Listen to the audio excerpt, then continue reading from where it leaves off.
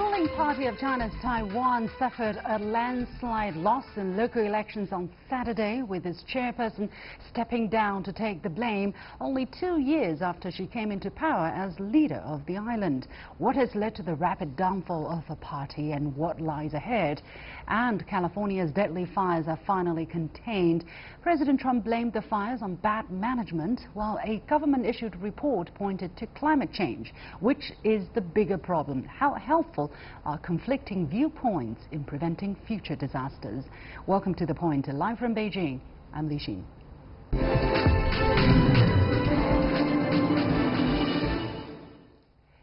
Taiwan's ruling Democratic Progressive Party, or DPP, suffered a heavy loss in the local elections on Saturday.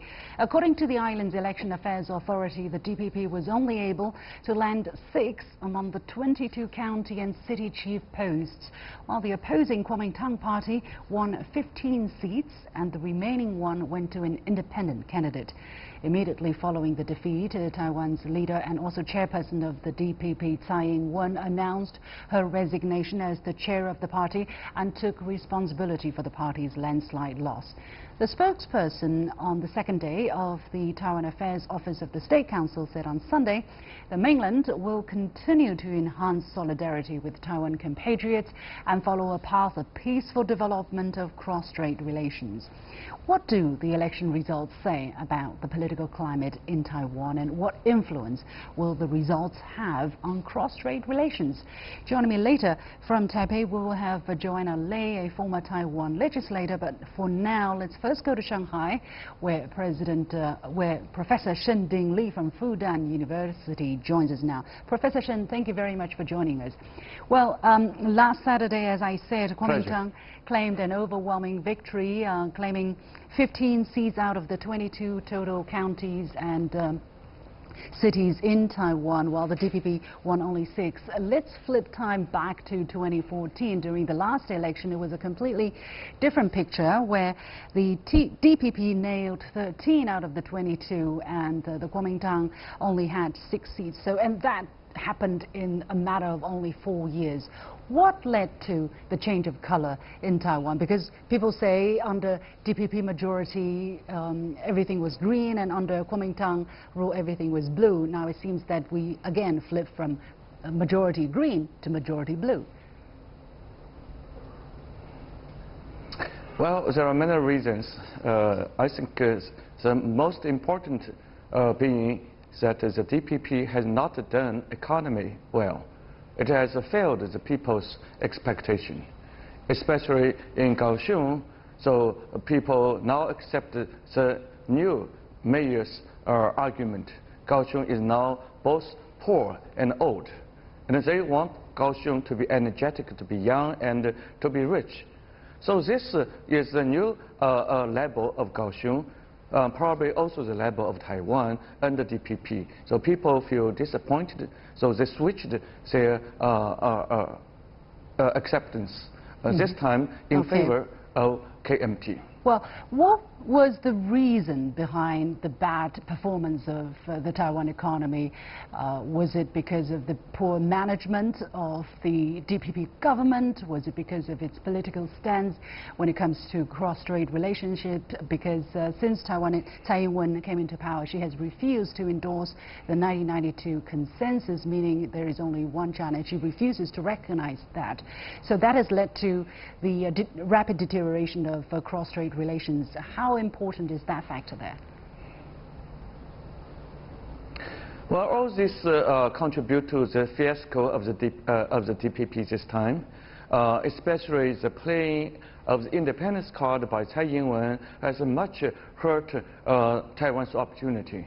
Prior to that, actually at the time of Mr. Ma Ying-jeou's governance, the two sides across Taiwan Strait got nice business, and the two sides are talking about how to promote each other's business.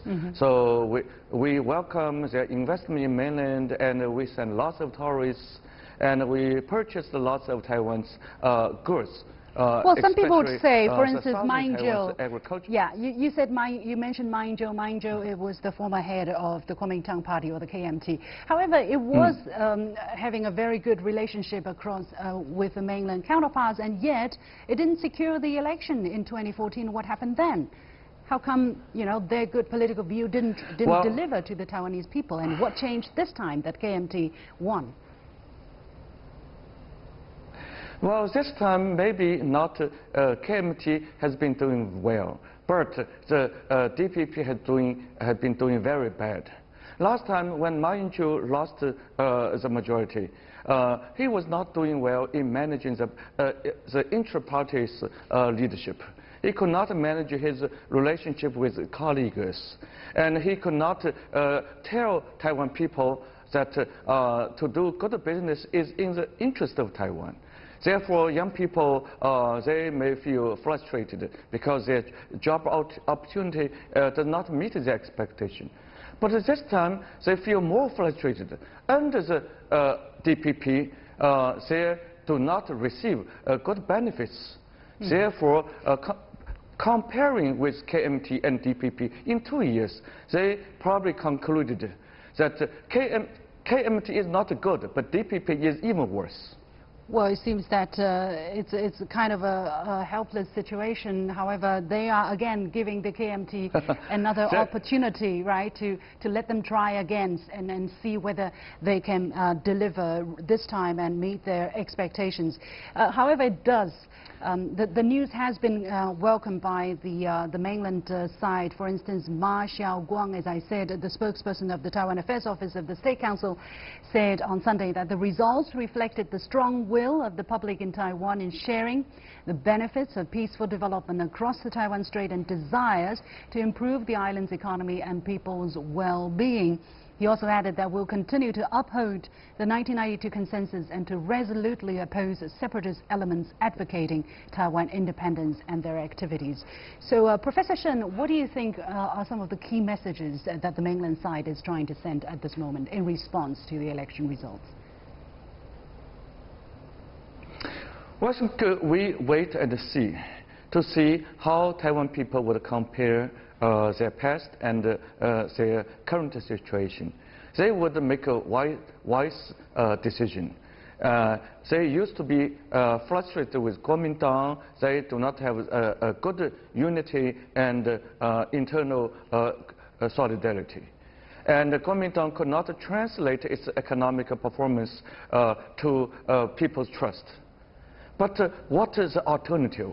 With DPP's leadership, it played the independence card. It refused to accept the one China's principle.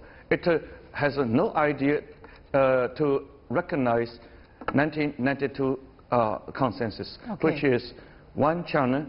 They can interpret what is their definition, one China, but it has to be one China. Yeah, yeah.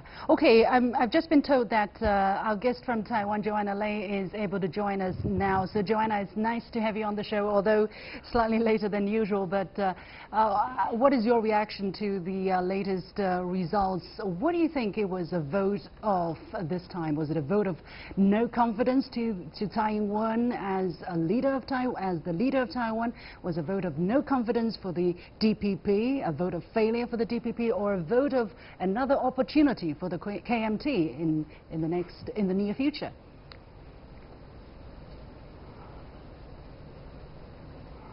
Well, I think it's a no vote to the party leaderships of both KMT and DPP. While it doesn't seem to be quite likely that the KMT having a landslide victory, but people do think it's still a vote of no confidence to its party leadership. But it is quite clear that this time the people's voice is heard loud and clear. In addition to the general election, there are also 10 different referendums.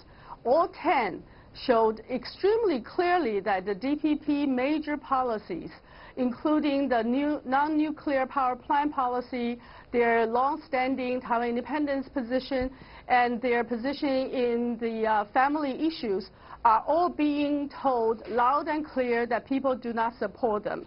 They received 60 to 80% of the voters saying, no, don't do that. It's not the policy that we have mandated you to do. We supported you not for these reasons. One of the most important ones certainly relates to the cross-strait relations, which is the referendum number 13.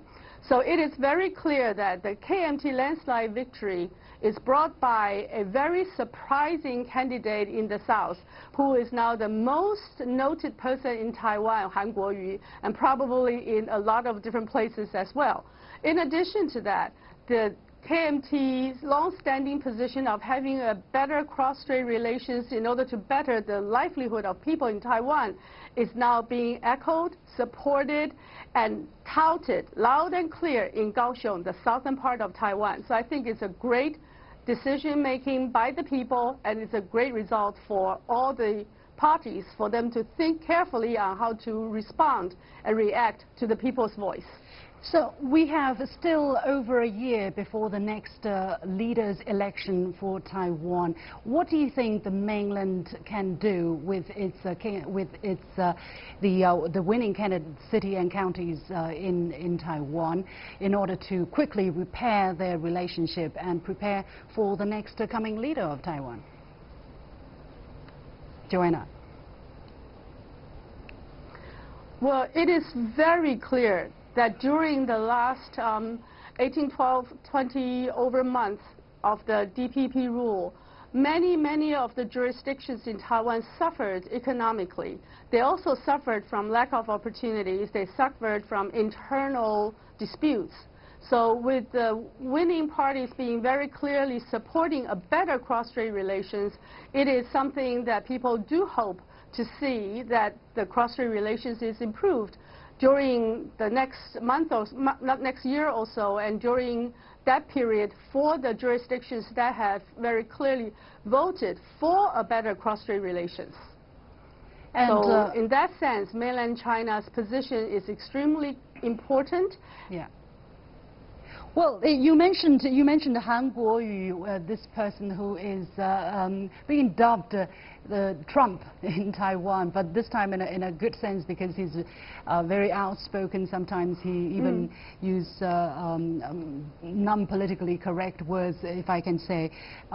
What kind of potential does he have? What kind of potential impact, Joanna, do you think he's going to have on cross-strait relations?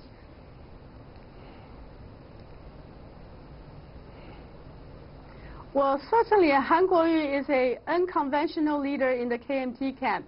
He is unconventional, he is direct, outspoken, and he's being touted as a people leader. So in that sense, in Kaohsiung, he will be able to tout a new direction that is a very pragmatic cross-strait relations and not ideological at all.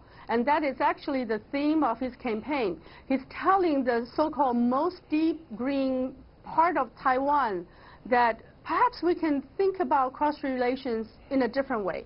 Think about how it can benefit Taiwan, how it can benefit your own livelihood, how it can benefit your own city. And that particular campaign is extremely successful.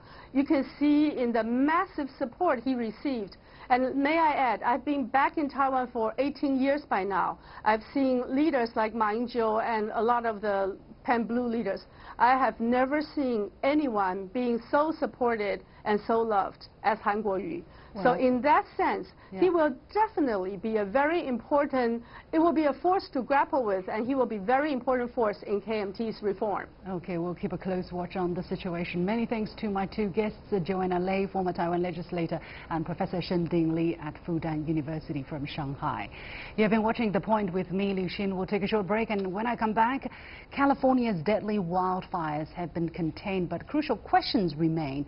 Experts claim climate change played a major role, but President Trump blames the gross mismanagement of the forests. Who's right and why does it matter? Stay with me. Thousands of homes devoured, over 85 lives lost so far, over 200 still missing, and hundreds of thousands of acres of earth scorched. After more than 2 weeks of catastrophic destruction, both of California's two wildfires have been contained. However, the fires have left behind a trail of sheer devastation and many questions. Although human factors are believed to have played a role, many experts attribute the worst forest fires in California in a century to climate change. change, including authors of a White House report quietly released last Friday. The fourth National Climate Assessment Report warns that these types of disasters are getting worse in the U.S. because of global warming. One of the report's authors said in an article that the report makes it clear that climate change is not some problem in the distant future. It is happening right now in every part of the country. This was in sharp contrast to U.S. President Donald Trump's well-known stance on climate change. So what exactly caused the destructive fires? What lessons can be learned to prevent another such a catastrophe? Is this fire or report likely to change in any way the mind of those who deny climate change? Joining me here in the Beijing studio is Changhua, China Asia Director at the Office of Jeremy Rifkin, and from Tel Aviv, Israel, Richard Hardiman, Senior Lecturer at the Hebrew University of Jerusalem. Welcome to both of you. Mr. Hardiman, let me go to you first. At this moment, I know it is a bit too early as the fires have just been contained, and normally it takes months, if not longer, to determine the exact cause of a forest fire. But at this moment, what do we know as to the possible causes, according to your understanding so far? Yes, good evening, Beijing. Regarding the forest fires, I think we have to look at different factors. First of all, I fully agree with the conclusions of that climate change report, that it is with us here now. And then we go to look at the fires themselves and what was the cause of those fires, which is still in the process of investigation. And then we look at the mitigations that can be taken place and what policies have to be invoked to reduce that effect in the future. If we look at the primary cause, and I'm talking about climate change, I want to draw your attention to the fact that these fires are carrying it out on the west coast of the United States, and we had similar situations in Europe along the west coast of Portugal, also this year and also last year. So what are the similarities there? The similarities are, one is wind and the second one is drought. Why do we have wind? Because the temperatures difference between the land and the sea is increasing. That difference is increasing. I give a simple example. If you put a kettle on a fire to heat, it will take you 5 minutes to heat up that kettle. If you put a frying pan on that fire, it would take you 30 seconds. Now, so what is happening is that differential in temperature is causing the wind. Yeah, I see. Well, you're causing wind, and that wind is blowing into the land. Okay, so basically it is... Now, when you have wind and drought, then you're going to have fire. Right, it is pretty clear. But how come...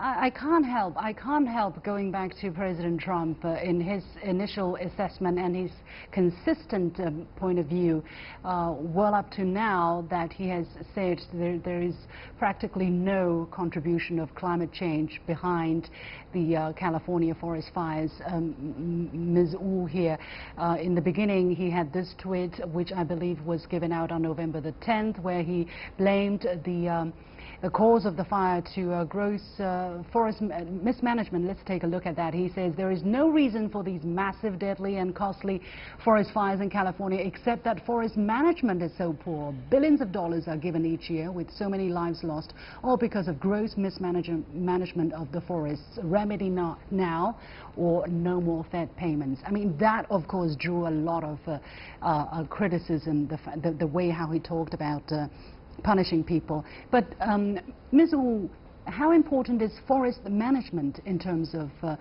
preventing forest fires? It's absolutely important. We all know actually forests, pretty large parts of the country in California needs to be protected. That's why the U.S., from the government perspective, they have the State Forest Service, which is a government department, federal level, and there's a whole system, whole team, and to manage the forest. So there's no doubt, no denial at all that the job, the state, the Forest Service does is very, very critical to make sure, disasters not probably prevented or controlled or reduced or whatever. But that doesn't mean actually, if you particularly look at California, the wildfire we're talking about here, we all know very, very clearly climate change played a big role. Of course, the trigger could be potentially because human-induced, as the professor mentioned as well. I think the real causes of the fire are still under investigation, so we'll see what's going to be concluded at the end. But in the meantime, for this big, the size, the scale, and also the impact the wildfire has had so far is definitely, mostly because of the climate change issues.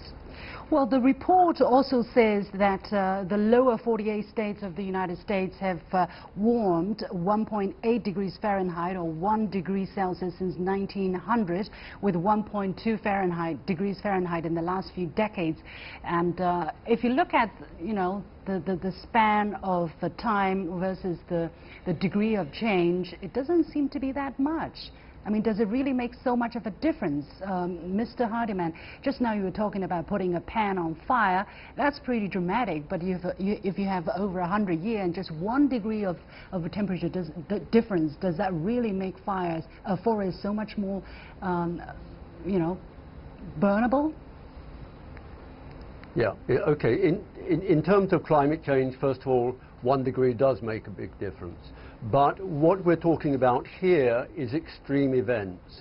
Extreme events, whether these be droughts, floods, fires, typhoons, hurricanes, etc.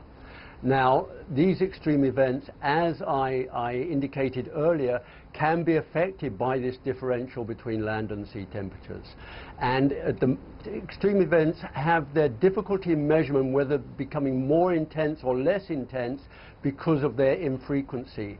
But the indications are, I looked at data from 1950 up until the present of the intensity and the acreage burned in California in forest fires, and they are definitely on the increase.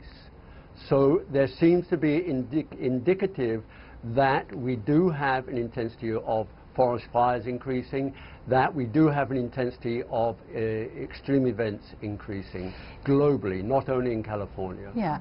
Well, the California Governor, Jerry Brown, who met President Trump at the site, he has been quite vocal about the impact of climate change on fires in his state. He said that the conditions have created a new abnormal where the fire season lasts all year.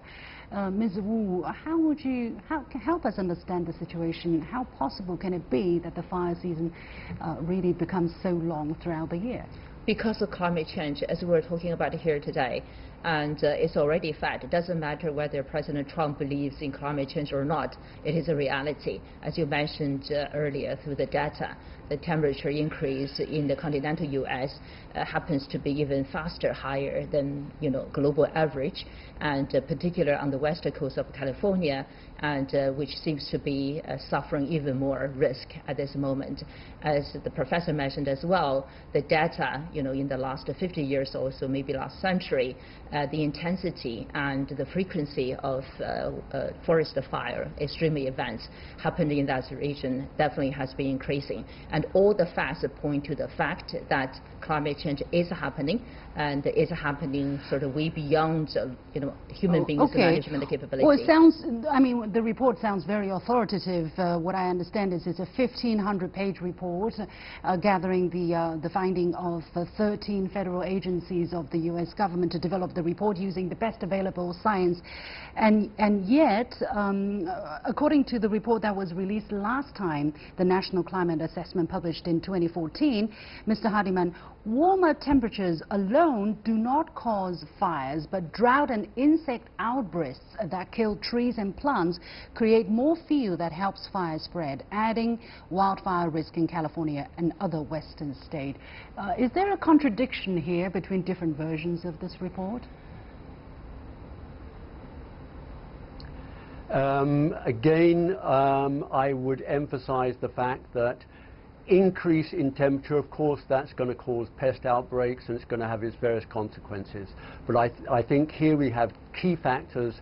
One is wind, the other is drought. And this is what is causing the forest fires. This is the major cause. Okay. Whether it be by human error, intentional or whatever. Well, President Trump's argument here is that the bigger problem is human error instead of climate change. Can we really compare these two? Mr. Hardiman again.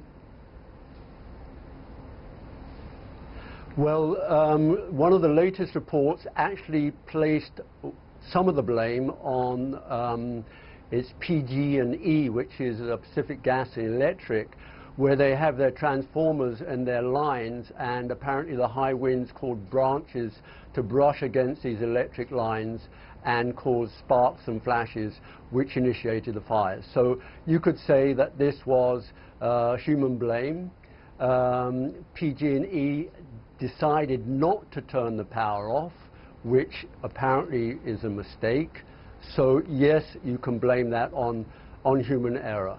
So there needs to be a decision-making process, both in policy, in looking at how do we deal with incidences like this when they occur. I think exactly there is the problem, because we have conflicting views. President Trump does not believe in climate change, not even after the fires have been raging for days. And right now his Secretary of Agriculture, for instance, came out to say this report indicates that climate change is behind these fires. So, Ms. Wu, what's the implication in the fight against forest fires when you have such conflicting views coming out of the same administration? It could be a problem, meaning at the federal level, if you have your team, which has a different opinion, with the boss, and so when you make decisions, and in terms of, natural disaster or emergency response and federal budget allocation and how the budget should be spent, whatever. So potentially there could be a challenge. But in reality, and I think at the end of the day, President Trump has changed his opinion and decision and decided to release, the funding support for California. So hopefully that's going to help tremendously. But fundamentally, I think back to the difference opinion between the president in office and part of the cabinet member, I think that's problematic. Now, actually, it's encouraging to see the Secretary of Agriculture coming out and using the language. If you look at the last couple of years, President Trump even sort of ordered that climate change shall not appear in many of the government documents. That obviously have changed. Okay, we have to leave it there. Many thanks to Changhua, China Asia Director at the Office of Jeremy Rifkin, and from Tel Aviv, Israel, Richard Hardiman, Senior Lecturer at the Hebrew University of Jerusalem. By the way, it is indeed very sad for the human and property losses of all those people. We're going to leave it there. Many thanks. And as usual, follow me on Facebook and Twitter using the handle The Point with Alex. Download the application called CGTN to watch the show on your mobile devices, or go to YouTube and look for CGTN The Point. Thanks for watching. You've got The Point.